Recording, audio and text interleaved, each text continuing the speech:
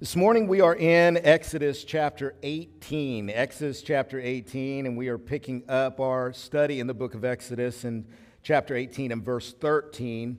We will be coming to the Ten Commandments and Mount Sinai here starting next week, but we got to wrap up Exodus chapter 18, and my goal this morning is to cover verses 13 through 27. For those of you who are new, we've been kind of walking through Exodus.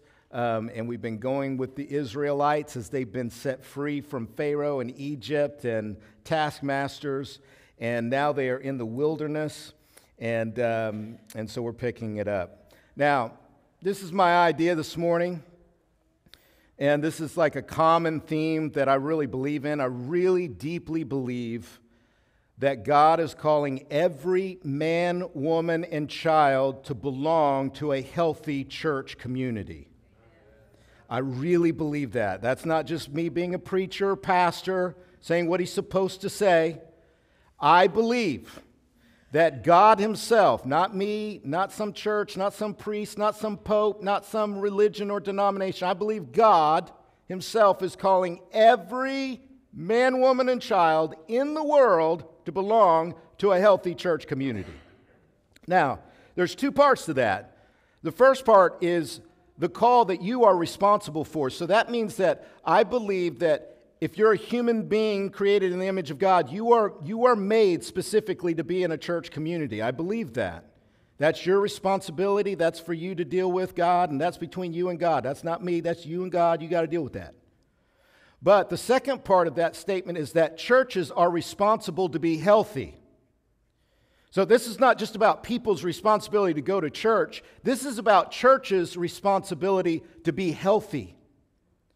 And that's on us as the church. We have to work at being healthy as a church community. Health, like anything else, like in my life or in your life or in your marriage or in your relationships or at your job, health is not something that happens accidentally. Health is something that happens intentionally. And what God is calling us to be as a church is to be a healthy church community so that when we say to people, you need to belong to a church, we can honestly say we are a healthy church. Now note that I am saying health. Everybody say health. I am not saying perfect. There is no such thing as a perfect church community. And we would be the first to stand in line to say we are not a perfect church community. But just because we can't be perfect, that doesn't mean that we can't be healthy.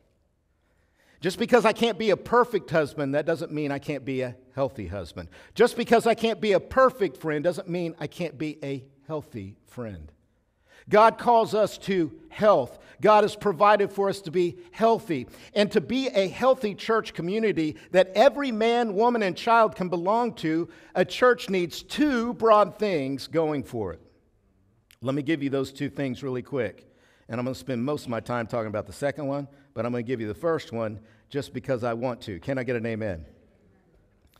For a church to be healthy, first of all, a church has to have a converted membership.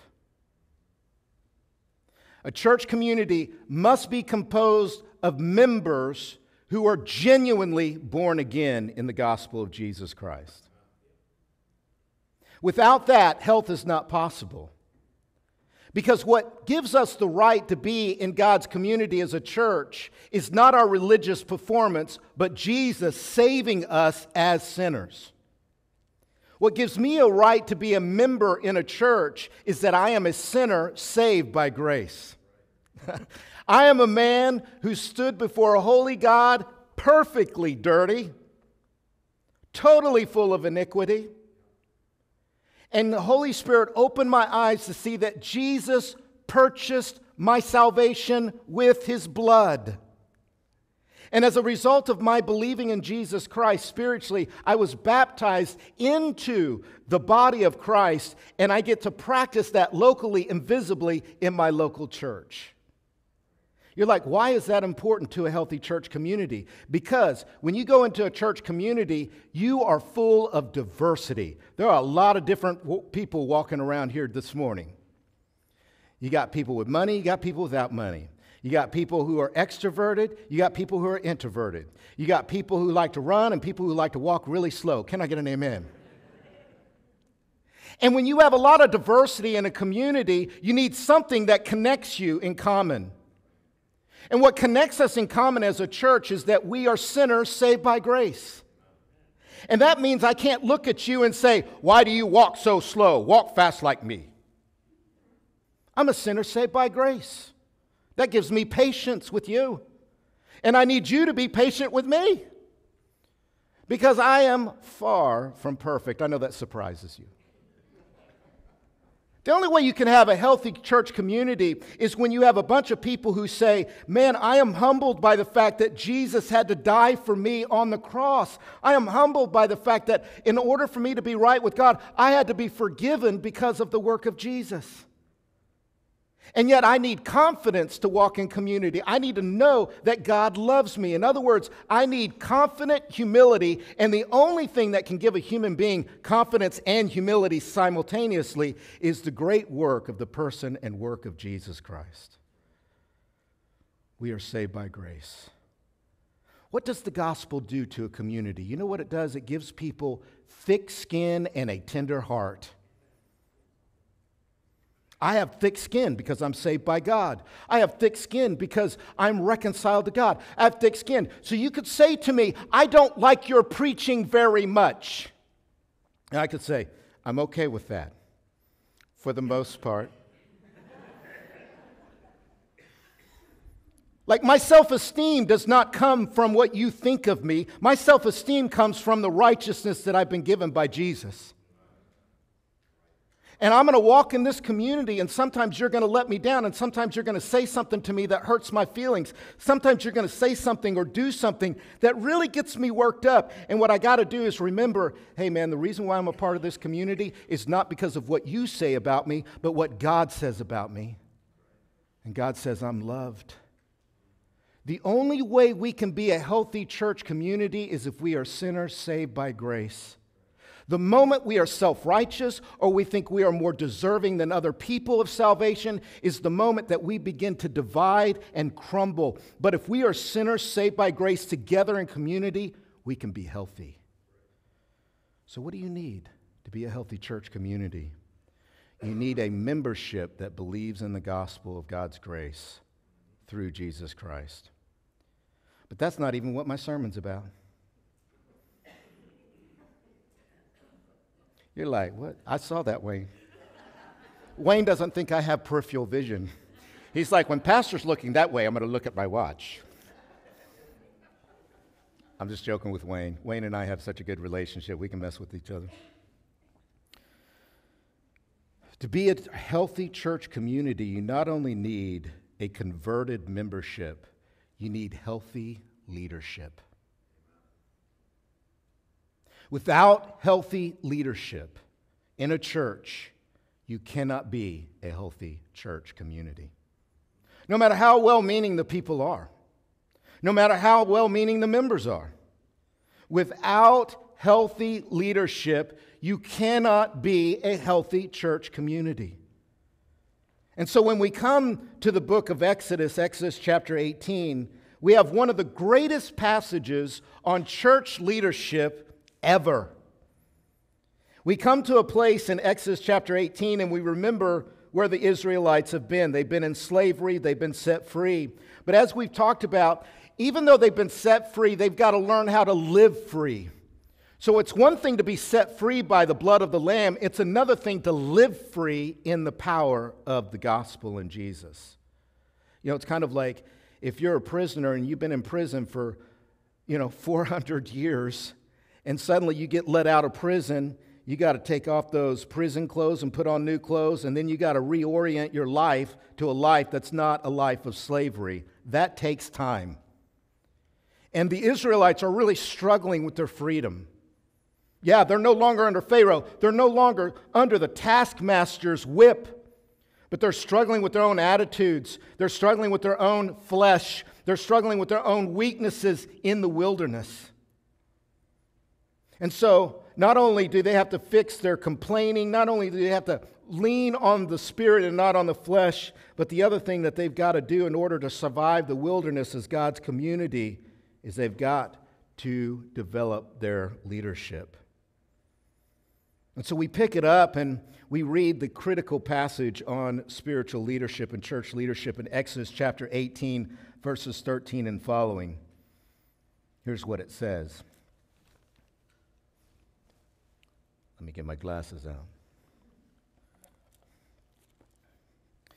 It says, "The next day Moses sat to judge the people, and the people stood around Moses from morning till evening. And when Moses' father-in-law saw all that he was doing for the people, he said, 'What is this that you are doing for the people? Why do you sit alone, and all the people stand around you from morning till evening?' And Moses said to his father-in-law, 'Because the people come to me to inquire of God. When they have a dispute, they come to me, and I decide between one person and another. And I make them know the statutes of God and his laws.' And Moses' father-in-law said to him, 'What you are doing is not good. You and the people with you will certainly wear yourselves out, for the thing is too heavy for you. You are not able to do it alone. Now obey my voice, and I will give you advice, and God be with you. You shall represent the people before God and bring their cases to God. You shall warn them about the statutes and the laws, and make them know the way in which they must walk and what they must do. Moreover, look for able men from all the people, men who fear God, who are trustworthy and hate a bribe, and place such men over the people as chiefs of thousands, of hundreds, of fifties, and of tens. And let them judge the people at all times. Every great matter they shall bring to you, but any small matter they shall decide themselves. So it will be easier for you, and they will bear the burden with you. If you do this, God will direct you. You will be able to endure. And all this people also will go to their place in peace.'" Now we see this passage, Jethro's advice to Moses. And we see what it's about. Moses is not leading correctly. Moses is practicing unhealthy leadership. And Jethro, at that critical moment, says, "What you are doing is not good. You're bottlenecking all this ministry. You're doing all this extra work." And the problem with Moses' leadership structure is not only is it not good for him, but Jethro says it's not good for the people. He says that the people cannot endure with the way that Moses is leading. And then he gives him a plan for a way of leadership, and he says if Moses follows this new plan of leadership, verse 23, if you do this, God will direct you. You will be able to endure, and this people also will go to their place in peace. Now, beloved, I know it's hot in this room right now. How many of y'all are hot right now? All right, now I'm telling you, you can't fall asleep on me. Now, I'll tell you why. This is one of the most important passages on leadership in all the Bible. In fact, the rest of the Bible maps onto this passage new textures of understanding of spiritual leadership. And some of you have been hurt by churches. How many of y'all have been hurt by churches before? Look at that. That's a lot of hands. How many of you guys, it's hard to trust churches? It is. And there's a lot of damage going on in churches. And one of the reasons why there's a lot of damage in churches is because of bad, faulty, unhealthy leadership. Well-meaning, good-intentioned churches end up hurting people because of bad, unhealthy leadership. And this passage tells us what a church needs in order to have healthy church leadership. Let me tell you what a church needs. First of all, a church needs a structure of plurality. A structure of plurality. We see this especially when Jethro says in verses 17 and following, Moses' father-in-law said to him, "What you are doing is not good. You and the people with you will certainly wear yourselves out, for the thing is too heavy for you. You are not able to do it alone. Now obey my voice and give advice. Then he says in verse 21, moreover, look for able men from all the people, men who fear God, who are trustworthy, hate a bribe, and place such men over the people as chiefs of thousands, of hundreds, of fifties, and of tens. This is critical. What's he saying? He says, you, in order to be God's community in a wilderness, in order for you to be God's healthy community in a wasteland of a world, you have to have a structure of plurality. In other words, a church cannot be led by one person. A church cannot be led by a personality. A church cannot be dependent upon a pastor. A church community must have a plurality of leadership. This idea is pointed out in the New Testament in many places. I'm just going to go to one place because I got a lot of passages today. But let me just read to you one passage in the New Testament where the church is organized, and Paul tells these early churches to organize themselves around a plurality of leaders. Titus chapter 1 and verse 5, where Titus says, this is why I left you in Crete. So Paul is telling Titus, a young pastor, how to organize the church. And he's saying in verse 5, this is why I left you, Titus, in Crete, so that you might put what remained into order and appoint elders in every town as I directed you. Note what Paul is telling Titus to do. Who is Titus? Titus is a pastor. Titus is a preacher. Titus does or did what I'm doing this morning. He's preaching with all of his heart, and they didn't even have AC. Can I get an amen?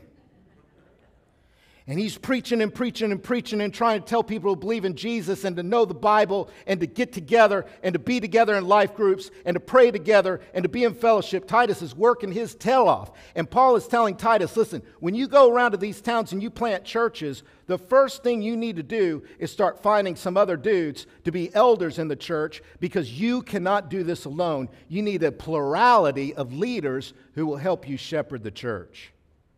That's a structure of plurality. It's elders. Jesus showed this idea of plurality. Did Jesus send his disciples out by themselves? He sent them 2 by 2, didn't he? He's like, when you go out and you evangelize, I don't want you to go by yourself. I want you to go with somebody else. And when Jesus formed his disciples, he came up with 12 disciples. And then within that discipleship, there were 3 primary leaders within that group of 12. Peter, James, and John. And then among those 3, there was Peter, who was kind of a first among equals because he was the loudmouth in the group. Can I get a praise? And Peter was the leader of influence, a first among equals, but Peter had no more authority than James or John or the other apostles. Because Jesus says, when you go out and you begin to build the church, I want you to have in your mind that you need a plurality of leaders. The only way a church can be healthy is with a structure of strong plurality. Strong plurality. And why is this? Why is it that you have to have plurality of leaders in a church in order to be a healthy church community? Well, for the same reasons that Jethro brings up to Moses. It's a bunch of limitations. Everybody say limitations. That's right. We are all limited. What are our limitations? Number 1, we have a limitation of time. This transfers over into everybody's life this morning. Did you know that you are limited on your time? You can't do everything that needs to be done. You need somebody else to do some of the other things. And what happens is that leaders in particular, we get egos and we think we can do it all, like Moses. And we can't. We are limited with our time. Not only are we limited with our time, we are limited in our talents. I only have half a spiritual gift. Can I get an amen? And that's it. I'm not a very talented guy. And you know what? You're probably not as talented as you think either. Do you have talents and gifts from God? Absolutely. But do you have enough talents and gifts to do everything that needs to be done? Absolutely not. You need other people who are strong in areas where you are weak so that you can get God's job done together in community. We are limited in our time. We are limited in our talents. And then finally, we are limited in our nature. Because the truth of the matter is that we are sinners. Moses is a sinner. Paul was a sinner. Titus was a sinner. Timothy was a sinner. The most godly person you know has a sinful nature. And the only way sinful-natured leaders can make it around this world without falling completely down is if there is a plurality of leaders around that leader to hold them accountable. Absolute power corrupts absolutely. We need a structure of leadership. That baby is driving me crazy because that baby's making pooping noises. Praise God. I'm trying to speak through the pooping noises. What do we need to be a healthy church community? We need a structure of health. The second thing we need is we need men of godly ability. Not only do we need plurality of leaders, we need godly leaders of ability. We see this in Exodus chapter 18 where Moses clearly says this. He says in verse 21, Jethro says, "Moreover, look for able men from all the people, men who fear God, who are trustworthy, who hate a bribe, and place such men over the people as chiefs of thousands, of hundreds, of fifties, and of tens." Moses does this. Look at verse 24. It says, "So Moses listened to the voice of his father-in-law and did all that he had said. Moses chose able men out of Israel and made them heads over the people, chiefs of thousands, of hundreds, of fifties, and of tens." Jethro's telling Moses, you need to find able men, but he defines ability, and this is very important. He defines ability.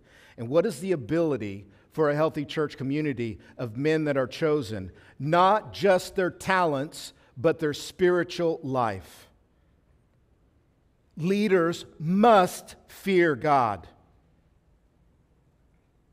They must be trustworthy. They must hate a bribe. Oftentimes, churches choose only talented men to be leaders in the church. They don't consider the spiritual side of a man to be leaders. In the New Testament, and again, the New Testament layers onto this passage from Exodus 18 and gives us texture and gives us understanding of what men who fear God, who are trustworthy, who hate a bribe look like. Let me give you a couple examples from the New Testament. Acts chapter 6, starting at verse 2, the early church is trying to get going in its mission. And in its mission, the church is running out of ability to take care of everybody. And in Acts chapter 6, some widows are getting overlooked and neglected in the daily distribution of food. Widows were dependent in the church upon food being given to them so that they could have food. And they're getting overlooked by the church. And so, of course, everybody's upset about this. And, there's a big uproar and everybody's all upset because the widows are getting overlooked. And so it says here in Acts chapter 6, verse 2. Acts chapter 6, verse 2. Do I have that slide? Acts chapter 6, verse 2. It's a funky day today. Acts chapter 6, verse 2. And the 12 summoned the full number of the disciples and said, "It is not right that we should give up preaching the word of God to serve tables. Therefore, brothers, pick out from among you 7 men of good repute, full of the Spirit and of wisdom, whom we will appoint to this duty. But we will devote ourselves to prayer and to the ministry of the word." And what they said pleased the whole gathering. They chose Stephen, a man full of faith and the Holy Spirit, and Philip, and Prochorus, and Nicanor, and Timon, and Parmenas, and Nicholas, a proselyte of Antioch. These they set before the apostles, and they prayed and laid their hands on them. Note what they do. It's the same thing that Moses had a problem with. There wasn't enough people, so they had to start delegating to people. But they didn't just delegate to warm bodies. They weren't just like, well, whoever can get the job done, just get them in there. They were like, man, we got to pick people who have a good reputation, who are full of the Spirit, who have wisdom in their life. These are the ones who are to be our leaders, who make sure that things are being taken care of. This, of course, is important that we have godly men who are taking care of things so that those who are responsible for the preaching of the word and evangelism can focus on prayer and word ministry. I can say as a pastor that is absolutely essential for my own ministry, for sure. Again, to give you another example of this idea, how do we be a church of a healthy church community? Man, you got to have godly men of ability. Not only do you need a structure of plurality, but that plurality has to be full of men of godly ability. 1 Timothy chapter 3 and verses 1 and following, listen to the qualifications for an elder or an overseer of the church. And I burden you with these passages, and I burden myself with these passages, because many churches could care less. Many churches could care less about the quality of the spiritual life of their leaders. We have to care about these qualifications. We are not in the dark about who should be leaders. 1 Timothy chapter 3, verses 1 and following. It says, "The saying is trustworthy.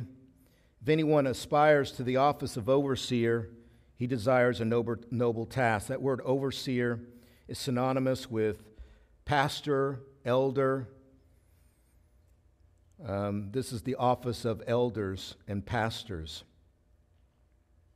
Verse 2, "Therefore an overseer must be above reproach." That's kind of your catch-all qualification of a man who is a leader in the office of elder or pastor. He should be above reproach. You ask, well, what does above reproach really mean?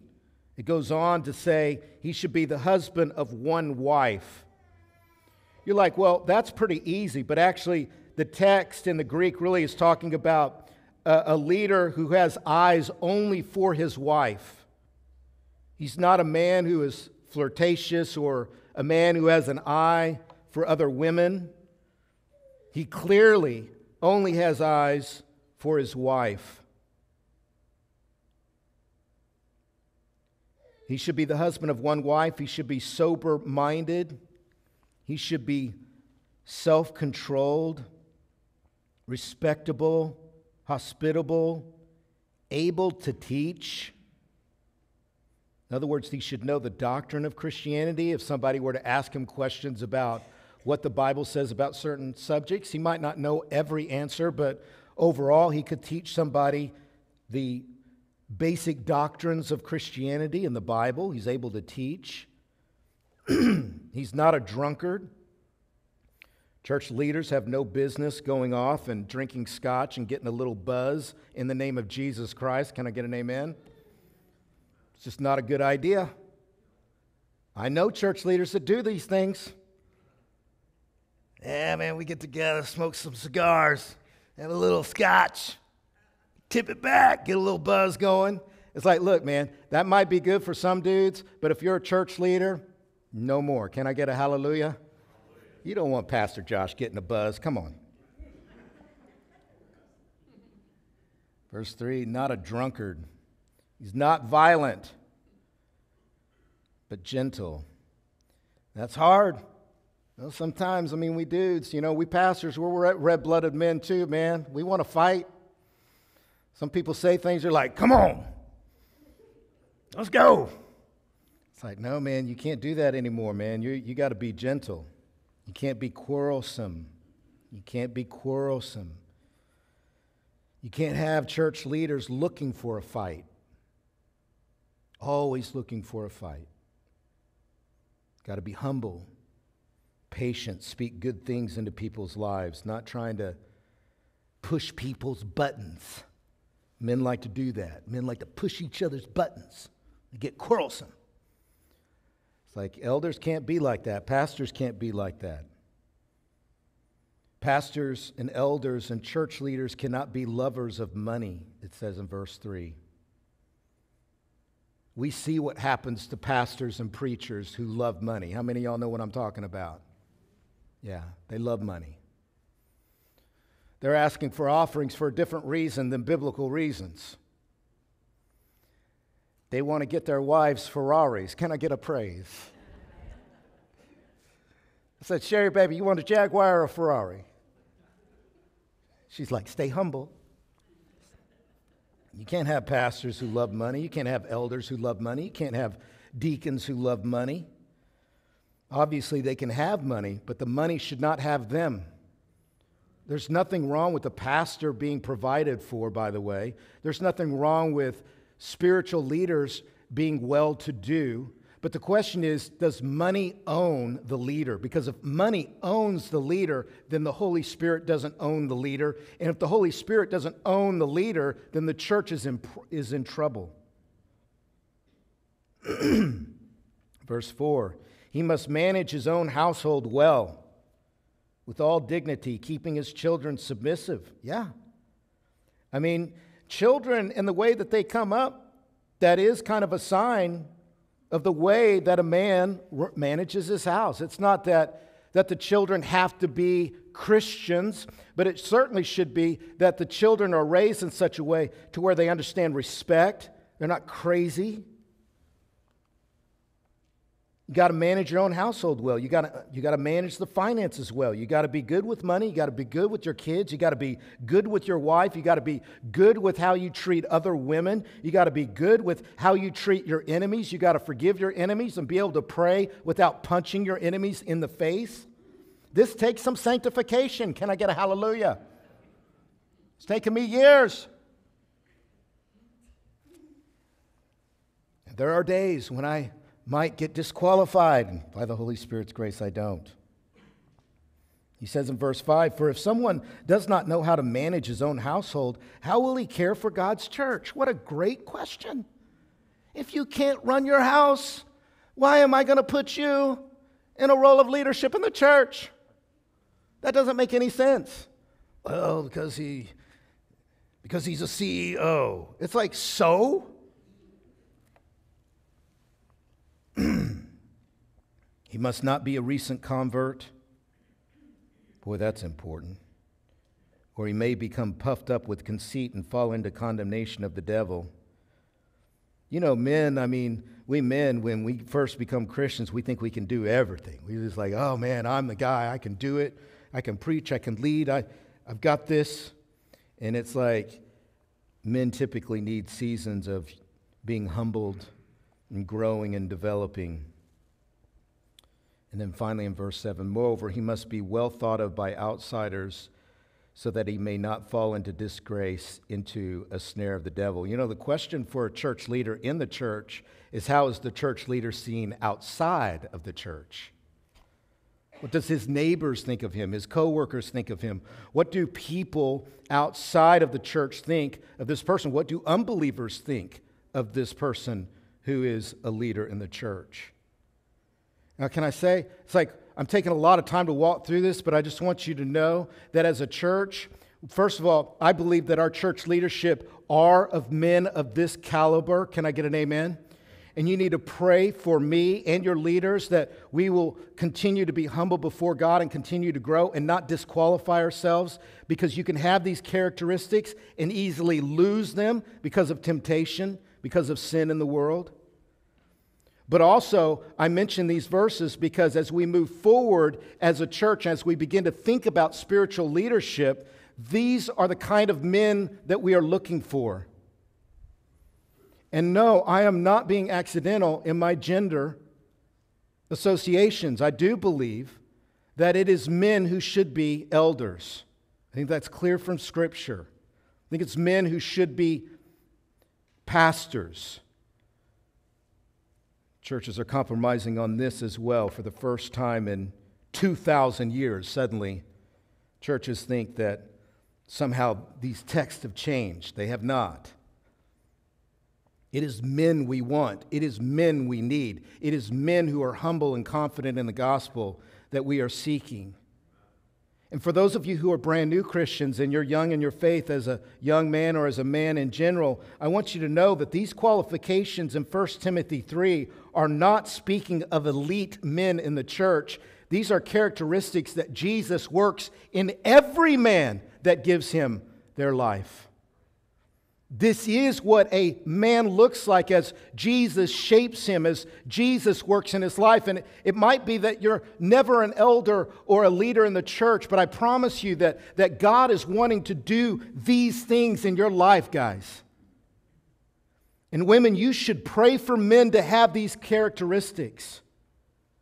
I know that some of you women have been affected by feminism and all kinds of ideology where, somehow you think men are the bad guys and somehow that men are the reason for all the problems in the world. I promise you, women and men have done plenty of jacking up of the world. Can I get an amen? So what you should do as women is you should pray that men should become this type of guy, this portrait from 1 Timothy chapter 3. What a wonderful community we would have, not only in our church, but in Kenosha and Pleasant Prairie, if more men had only eyes for their wives. What a wonderful church and community we could have if we had men who were respectable and self-controlled, who used their strength not to run over people, but to serve people. What a wonderful community and church we could have if men were not drunkards. They left the taverns and the neighborhood bars and they started going to church and worshiping their Creator. What a wonderful, wonderful community of church we could have and in our communities if we had men who really worked on managing their household well and putting their family before their popularity or their status. What a wonderful, wonderful community we could have if we had men who, when they are newly converted, are humble enough to take a season and just to learn at the feet of Jesus and His Word. This is a vision for masculinity that is beautiful. And there's a reason why our churches in America are composed of like 70% women and 30% men. You want to know why? Because we don't read these passages to men anymore. We don't look at guys and say, listen, I want to come alongside of you and encourage you and challenge you at the same time. Because every man needs to be encouraged and every man needs to be challenged and needs to be accountable. And we could be that church, man. We could be a church where men are growing in Christ. But in order to have men who are growing in Christ, we need leaders who are shaped by Christ. We need godly men in leadership. If we're going to be a healthy church, we got to have a structure of plurality, but we got to have men of godly ability. And the final thing, and then I'll be done, is that when we come back to the Exodus passage, we find a third thing that leads to a healthy leadership community in the church. And that is that the goal of leadership in the church should be biblical maturity for the community. In other words, you need a plurality of leaders, men, who are shaped by those characteristics of 1 Timothy 3. And then their heart for the community should be that people are growing in biblical maturity. That the mission of the church should be biblical maturity. We see this clearly both in the Old Testament and the New Testament. First, Jethro, he says in verse 18 of Exodus 18, "You and the people with you will certainly wear yourselves out, for the thing is too heavy for you. You are not able to do it alone. Now obey my voice. I will give you advice. God be with you. You shall represent the people before God and bring their cases to God, and you shall warn them about the statutes and the laws, and make them know the way in which they must walk and what they must do." You see that in verse 20? Moses, you are to make sure that they know the statutes and the laws and make them know the way in which they must walk and what they must do. Now, this is all preparation for the Ten Commandments, because what's going to happen is Moses is going to go up on Mount Sinai, he's going to get the law of God, and he's going to bring that law down to the people on 2 tablets of stone. And God is going to move the people from depending upon miracles to depending upon His Word. So they've moved from signs and wonders of God through Moses, where God's delivered them through plagues and the sea is split and all these signs and wonders have happened. And now God's moving them to maturity, where they're no longer dependent upon signs and wonders, but they're dependent upon the Word of God. That is the flow of Scripture from miracle to the Word. What is the goal of spiritual leadership in the church? It is biblical maturity, that the community of purchased, blood-bought people is that they would grow in the understanding of the Word of God. We see this time and time again, obviously, in the New Testament as well. We saw there in Acts chapter 6, in verse 4, when they're picking out the deacons, Stephen and those guys. And the apostles say in verse 4, "But we will devote ourselves to prayer and to the ministry of the word." Why is it that you need the widows to be well fed and taken care of so that the ministry of the word can continue and can grow through the teaching and the spreading of the word? So many other passages too many to count, but we see that this is the goal. You're like, what should the goal of the church be? Well, the goal of the church should be to grow in Scripture, to grow in biblical maturity. It's not to have a good experience or a rock show or some performance or, rock climbing walls for everybody. No, the goal of our community is to grow in the Word, from the youngest of us to the oldest of us. Ephesians chapter 4, verses 11 and following. Listen to these verses. "And He gave the apostles, the prophets, the evangelists, the shepherds, and the teachers."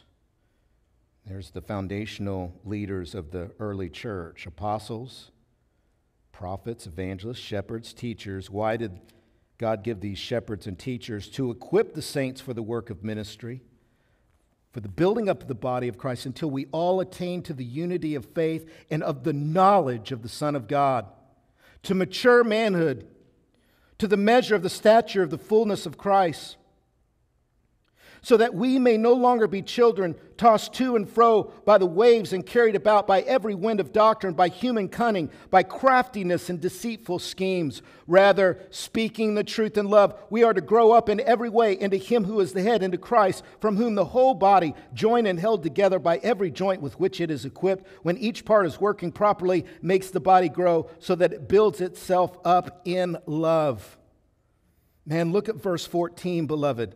Look at this, guys. Look at this. Verse 14. "So that we may no longer be children tossed to and fro by the waves and carried about by every wind of doctrine, by human cunning, by craftiness and deceitful schemes." Do you know how much deceitful lies we are being told out in culture every single day? It's like waves. And we're like children bobbing up and down like a cork on the ocean. We're just bobbing around on the waves of deceitful schemes, and we're so easily led by lies. And what we got to do is come to church and say, I am purchased by Jesus, and I'm going to start replacing lies with the truth. And the truth I'm going to replace the lies with is the Word of God. And we need godly men who are saying, that's what we do. And there are other churches that are like, oh, we're going to go and bless Kenosha and bless the city. We are a church in the city, for the city, for the city of the city of the city of the city. And we are going to make Kenosha a better place. It's like, no. What we are going to do is teach people the Word of God. Thank you. I thought it was funny as well. We are going to teach people the Word of God. Think about 1 Timothy chapter 4, verses 13 through 16, where Paul tells Timothy, a young pastor, his job as a leader. He says, until I come, devote yourselves to the public reading of Scripture, to exhortation, to teaching. Do not neglect the gift you have, which was given you by prophecy when the council of elders laid their hands on you. Practice these things, immerse yourselves in them, so that all may see your progress. Keep a close watch on yourself and on the teaching. Persist in this, for by doing so you will save both yourself and your hearers. What is the job of a pastor? It is to keep a close watch on himself and on his teaching. But as one final example, 2 Timothy chapter 4, verses 1 and following. How do we have a healthy church community? We need healthy leaders, and we need the goal of our church, where we're leading people, is to biblical maturity.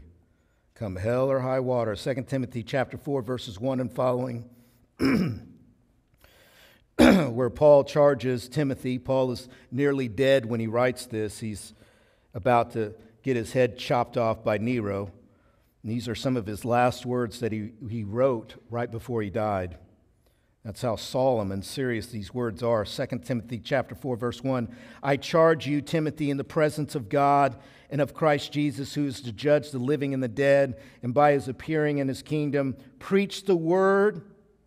Be ready in season and out of season. Reprove, rebuke, exhort with complete patience and teaching. For the time is coming when people will not endure sound teaching, but having itching ears, they will accumulate for themselves teachers to suit their own passions, and will turn away from listening to the truth and wander off into myths. As for you, always be sober-minded, endure suffering, do the work of an evangelist, fulfill your ministry.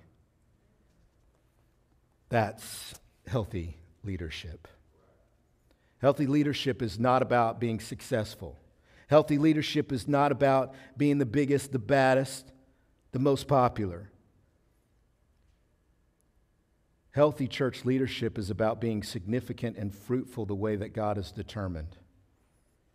Healthy leaders want to follow God even in the wilderness. How many leaders would have led Israel the way God led Israel in the wilderness?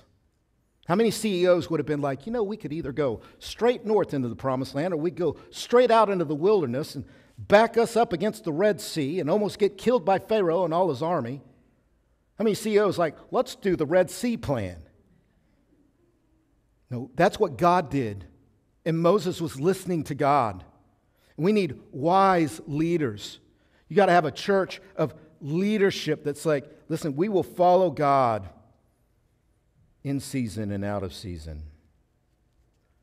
Now, how do you apply this to your life? Well, number one, I believe, listen, let me tell you, I believe that every man, woman, and child is called to belong to a healthy church community. But I also believe that a church is responsible to be healthy. How do you have health in a church? You have healthy leadership. In Tabernacle, we have all the potential in the world to be healthy in our leadership. You've got healthy leaders right now. I'm proud of our leaders. We got leaders who love you and serve you, who serve this church. But we as a leadership, we've talked about, we're reading books about how we're going to move forward with our structure and how we're going to do leadership moving forward. But we're also praying for future leaders because we're going to need some leaders in the years to come to step up. You got to pray for those men. Some of you are in here, you don't even know that you're a future leader of this church. But God is calling you. Ladies, you got to pray for godly men. Not perfect men, none of us are. But humble men before God. And I'm just going to say this because it's just been on my heart. And I'm going to close with this, and I'm almost done. I know it's hot. I'm sweating. Are you sweating? I'm sweating. Are you good? Can I talk for 3 more minutes? All right. If you said yes, you can stay. You can come back next week. But in a couple meetings and a couple of conversations, people have seemed kind of panicked about the state of men. We need godly men. Our men need to get godly. Our men we need to do something. We need to do something to help our men.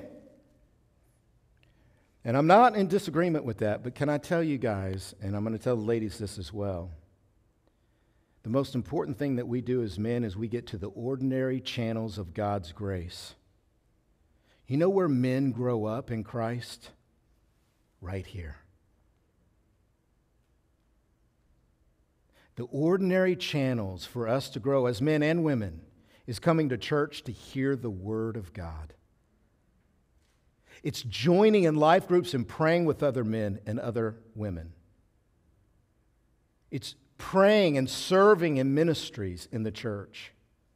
Do you know that the church community is still God's sufficient means for all of us to grow up in Christ? We don't need an extra retreat or an extra conference or an extra bonfire that we sit around and we start crying together. We don't need any of that to grow in Christ. All we need is the church. And it's not that you can't go on an extra retreat or a conference, but I'm telling you, men and women, we are here every week opening up the Bible. And we are giving each other and feeding on the Word of God. And if you join us in this journey of learning the Bible with us as we focus on Jesus and His grace for us, I promise you the Holy Spirit will do extraordinary things through the ordinary means of just being together as His church. And all men need is men just need prayer, encouragement, and sometimes a little pat on the rear in that kind of dude way. You know what I'm saying. Not ladies patting on the rear. Wow, I just talked about godly leadership, and I don't know if that was godly. A chest bump. That's what I'm looking for. Every now and then a dude needs a chest bump. Like, come on, dude. Step up, man. Clean it up. Be accountable. Grow up. Receive God's love. Be changed. And don't let ladies slap you on the rear. Can I get an amen? That's probably a sign I need to finish this sermon. It's been a very long day, but God's word will not return to me void. Can I get a praise? Pray for your church. Pray for your leaders. And men, seek God as He leads you. We need godly men in this culture. And I'm happy to focus on men today. I really am. I love you guys. And I need your encouragement and challenge. I need you to hold me accountable. We need each other. Let us pray.